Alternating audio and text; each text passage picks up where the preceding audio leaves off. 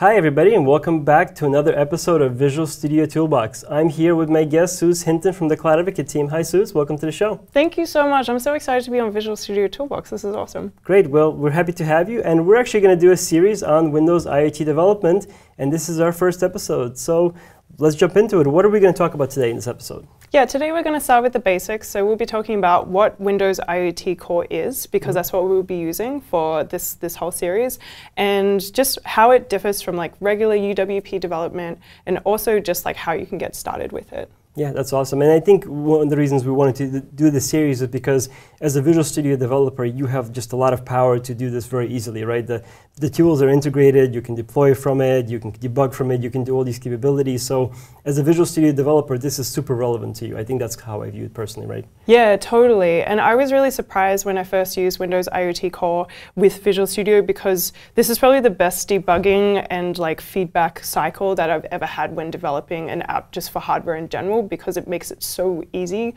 to actually like run apps and make changes and continually kind of debug your application. Okay, that's awesome. So give us a little bit about your background. Like how did you come to this world of IoT? What did you do? Sure. So I've been a developer for around 12 to 13 years now, and IoT was always a hobby for me for a long time. And then I just started getting more and more interested in it, and I came to Microsoft to focus on IoT within the Cloud Developer Advocate team. So I get to do a lot of really cool stuff in Azure to do with IoT. Okay, that's awesome. All right, well, let's jump into it. So what are we going to show today? Yeah, sure. So we're going to talk about what Windows IoT Core actually is, because technically it's still Windows 10, right, but it is a little bit different, right? Yeah. So it's basically the Windows core. It has a build number. You know, we were talking about this before we started recording. Like, this is Windows running in a small device, and maybe we can show the device in particular that we're going to demo today. Maybe we'll start there. So what device are we going to be running everything against? Because you're not like, there's no emulator for Windows IoT. Like, that was one of the things I remember thinking through as I was learning. I was like, is there? I'm used to the emulator thing in the Windows development space. Here, I needed to buy something specific. That's right, yeah. So the most common device that we usually recommend for people to get started with is a Raspberry Pi. And you can get a Raspberry Pi or a version 2 or a Raspberry Pi version 3. So over here, we actually just have a Raspberry Pi version 3. I have it all plugged into a bunch of stuff that we're going to go into more detail about soon. So I do actually have like a little HDMI mini screen, and that's just running the default Windows IoT Core app right now. That's just plugged in, like I said, via HDMI. And we have it connected to the Ethernet, so it has internet access. And then we have this rather scary looking breadboard here, but I promise that it's going to be super fun. And that's got some extra pieces of hardware that you can start controlling from Windows IoT Core. Okay. So I think as much as I think this series of episodes is going to be focused on development, I really want Visual Studio developers to walk away feeling comfortable with the hardware we're looking at. Like, this has been a hobby of mine as well, not as many years as you. I am such a newbie to this, but I feel like that gave me a perspective. Like, when I started learning, and I was like, okay, first emulator, okay, no emulator, you got to get a board. So I bought a board, and I actually bought a bunch of boards over time, and one of them isn't compatible with Windows IoT Core yet, I found out. So like always, when you're buying hardware, you've got to be very specific in this space. You can't just like order something randomly, expect it to run Windows IoT. There's documentation, there's a list of like articles that say, these are the boards that are supported, and we have a board here that's obviously supported. We've tested it. This is the one we're going to use. And then it's connected to a bunch of other hardware. And the point is that, like what I've learned is that, think of the board as your PC. That's what's running end-to-end everything. It has the stack of networking, has USB support, has HDMI out. So it's a little mini computer in your hands. It's powered by a little bit of wire, right? Just a regular micro USB adapter. Yep. And then it has Ethernet port on it. So it's really easy to get started. But then the breadboard is kind of scary. So maybe you can talk about the breadboard a little bit, because I remember getting that as a gift. I got like a package. I had a Raspberry Pi. My team gave this to us like a while back. That's what started my obsession.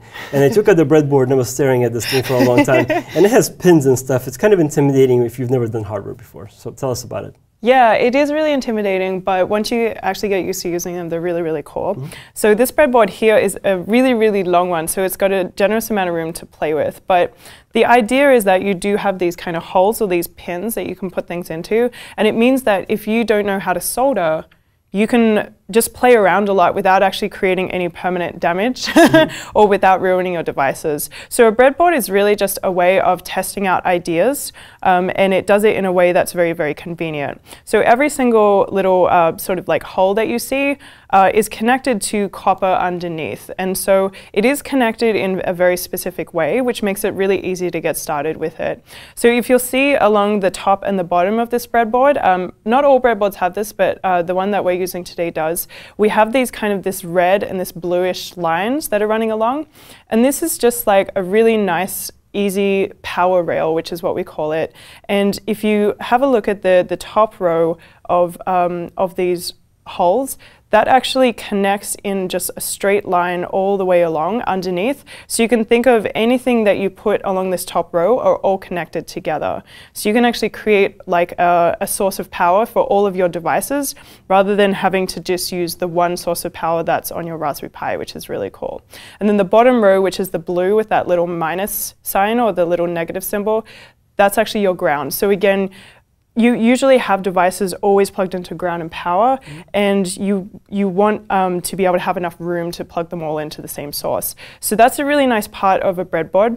The rest are not actually sort of running horizontally like the power rails are. They actually run vertically. So if I start at the first row and go downwards, all of these holes are connected to the one sort of copper line underneath. And so if you wanted to have different things plugged in to each other, you can actually just use that same line without having to literally join them together and solder them, which is really cool. And so you do get used to it. It is a little tricky to kind of get the hang of, but if you look at pictures of breadboards online and have a look at what's actually underneath those holes, it really starts to make sense. Yeah, and I think what helped me kind of think about this breadboard is like this is, like you said, it's a platform for experimentation. And there's a bunch of stuff you can buy as a developer. Like in this episode, I'm not assuming you know any of this as an audience member, right? You're watching this, you're like, okay, I kind of get what that is now.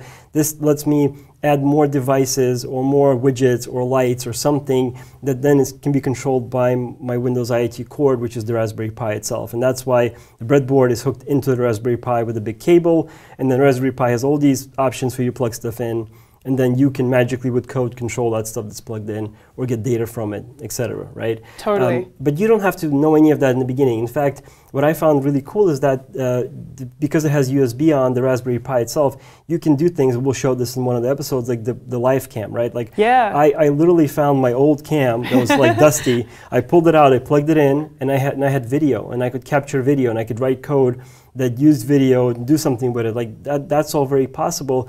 Now you have to know what is or isn't compatible device-wise with the Windows IoT Core platform. The driver is still needed there. Like there's no magic in that sense.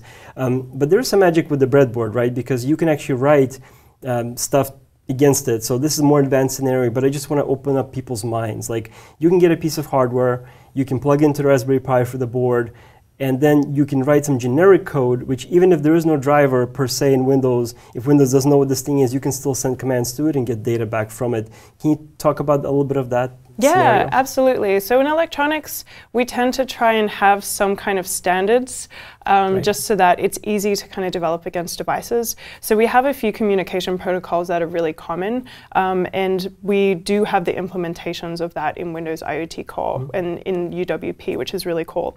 So one of those, for example, is I2C, which is Integrated Circuit Bus. Right. And that allows this common API where a lot of different devices speak that particular protocol. And because we support that in Windows IoT Core, you can literally pull up a data sheet, which might seem really scary at first, but once you get used to it, it's pretty cool. Yeah. And you can very easily grok, once you understand the protocol, how to write those generic drivers. And so that's super empowering when you come across a device you want to use, but it's not necessarily something that is like certified to work. But if you know what protocol it speaks and you know that protocol is supported in Windows IoT Core, you can pretty much like write whatever drivers you want. Yeah, and it's really empowering. It doesn't feel as intimidating once you learn a few of the sort of the hops over. Again, we're not going to cover that necessarily in super detail, but I found it accessible. Like I searched for something, I bought a piece of hardware at home, I plugged it in, I realized, oh man, there's no like driver inherently, not like the live cam, not like some of the other things.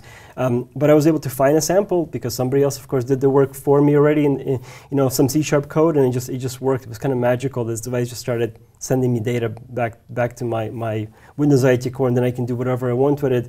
Another thing to remind people is that this is all C#, right? Like this is UWP, it's C#, it's Windows development, it's Visual Studio. We're not going to cover anything where if like, oh, you need another tool. Like all you need is a Windows machine as your developer environment, Visual Studio, Community or above. If you know C#, you're good to go. If you know UWP, it's even better. I'll give one of my experiences that I found. I looked at the Windows UWP sample library up on GitHub, and I found out that, oh, a bunch of these samples just run really well. Like the sample that says, you know, show video and save it to disk, like that sort of thing actually just works because it's just UWP, right? Yeah, I was really pleasantly surprised by that because I wasn't really sure what to expect from Windows IoT Core, because I know it's like a more sort of optimized version to run on, you know, like slightly less processor. Really tiny, really tiny, really underpowered devices. So small. And so I think I just immediately assumed there'd be limitations. But even just plugging in a webcam via USB, like you said, if you're scared of breadboards at first, I just used the same like media capture, you know, like classes and things like that I would normally use on my full laptop. It was really, really cool. Yeah, and there's also a bunch of like add-ons. Again, this is the hackerspace, so as you're kind of experimenting, there's more than one way to get things done. And I've bought a board that kind of plugs in right into the Pi. It's actually designed for the Pi, and then it has a bunch of sensors attached to it, and then it comes with an SDK, and that just magically works because that's against just me running C# code against this SDK library, and it just kind of works. So there's like multiple ways as you kind of look around the internet and you look at samples, you might be like, oh, well, they're not using a breadboard. What is that also works? Well, yeah, there's more than one way to do it. Some people plug things directly into the Pi, like those connectors that the GPIO. The GPIO port, like that can be connected directly to it as well. So I've done that too. Like I had a screen that connected directly to it, and that worked as well. I also found stacking works. Like there's some boards you can stack on top of the Pi. Oh yeah, they like code hats or something. Yeah, and then you can pass GPIO through. So there's so many ways to do it. So don't get intimidated, audience. You know, as you're watching this. I found it just fun, and I just wanted to point it out. And I also want to mention that this is ARM, right? That's another different thing, right? So talk a little bit about that. Like, what does it mean for you as a developer, UWP developer? You can just kind of works, right? Because Visual Studio can build to ARM. Yeah, exactly. So ARM is a pretty common like build target for Visual Studio. You just have to keep in mind that if you've been developing just for like desktop for a while, there might be certain things that aren't available when you're building for that target. But what I really like about Visual Studio is it'll immediately tell you that that's not going to work. Yeah, exactly. I think the best thing about building with Windows IoT Core is the fact that you don't have to learn a new language, a new program, and things like that, because I feel that the electronics part, it tends to be intimidating enough. And so you can just focus on that being the new thing you need to learn, and then Visual Studio kind of keeps you safe in those regards where if you try and use something, it'll tell you that you can't. So usually my advice is to just play and just try and write your app like you normally would and just kind of see what's supported and what isn't supported. Okay, that's awesome. And what I found works today on Core is obviously the UWP platform. Like you couldn't, if somebody gives you something that was built for x86, like it just won't run. Like you'll try to run it, you can, like I copied some code over, I tried to run an executable and it said it doesn't support this platform. Like that's the error Windows will give you when you run something. But UWP built for ARM works because that's the scenario we're going to be showing. There's also some newer scenarios coming out. So for example, I found that like .NET Core 2.1 RC, like Preview 4 for sure definitely works. So you can build it. I mean, it's like we're going into preview space, but we have a lot of people in the audience that love .NET Core, right? Oh, so totally, you can now start running .NET Core on this because .NET Core, not the developer SDK, but the runtime SDK can target ARM now. So that's a new thing that they've done. It's really awesome. It really just made it feel like it was just regular Windows development. Yeah. Another thing I want to point out to folks, again, things that I just very recently learned, so they're fresh in my mind. You can run more than an interface app. Like, yes, you can write a UWP app that's a foreground app that has buttons on it or something you interact with, but you can run things as a background app as well. So the platform is pretty flexible. There's plenty of scenarios where you just want to run something on the device that's running in the background, and then you might want to have that be something that's sending telemetry or using some hardware or whatever. Other times you might have a screen attached like we have, and there's screens that support touch as well. Like this one could be configured for that. We don't have it. There's some that are even easier that you can just bolt right on and touch will just work out of the box. So you could have this thing be a display. I've seen people make like a little tablet out of it. You know, I mean, it's really hacky stuff. If you want a tablet, buy a tablet. Don't make this your primary tablet. Yeah, but this is like way more fun than buying a tablet. This is way more fun. So that's kind of cool, and yeah, I think again it's very accessible. Lots of ways to do it, and we'll work through every detail. Like this episode wasn't meant to be the very deep dive in the Visual Studio part yet, but we felt that if we didn't explain all this, we'd jump right in and you'd be like, hardware, like this is weird, right? It's not as natural. And you're going to put up a GitHub repo, right, which will say exactly every single piece of hardware down to the version number so that people, if they want to reproduce this 100%, they can. And I found that difficult from past videos. People would show something, and I'd be like, which Pi? Like you said Pi, but Pi 2, Pi 3, Pi 3B. And like that's really important, you know? Yeah, so we have this thing in electronics that we call like a BOM, or a bill of materials. And so if you are a responsible person, you actually list those things out. So I only used parts that are easily accessible. And some of those parts are actually in some Azure certified kits that we also offer as well. So I tried to make it as easy as possible for everyone to get their hands on this stuff so that they're not hunting down weird, obscure eBay websites and things like that. Make it nice and easy to people. All right, so is there anything else we wanted to cover in this introduction episode? No, I think that was it. I'm kind of excited to dig into the hardware nitty-gritty side of it next. So. Okay, awesome. Well, we'll tell the secret to the crowd. We're going to record all these today, right? But we're going to space them out as we release them.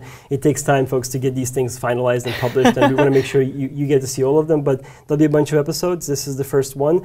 So I'll close by saying that we plan to do 6. If all goes well today in the studio, please don't kill us if we make 5 or something. Hopefully all the technology will work. But the 6 will cover, and we'll put into the abstract some information about what episodes you can expect in the future, and then we'll ship them every week after we ship the first episode to get it out there. I think the goal, Susan, you have, like, we want to demystify, the hardware to software to debugging life cycle.